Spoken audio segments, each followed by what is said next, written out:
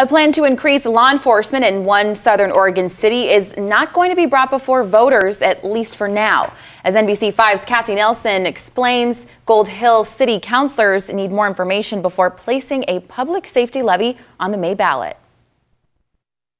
It's been 7 years since Gold Hill has had a police force, but tonight the plan to increase law enforcement has been given the thumbs down, at least for the time being. We get some real facts and real numbers. Currently, the people rely on one community service officer to patrol the streets 20 hours a week, something City Manager Rick Hohenbaum says citizens would like to see change. There is pretty significant indication that people would like an increased presence of law enforcement, and we really don't have any law enforcement assigned to Gold Hill.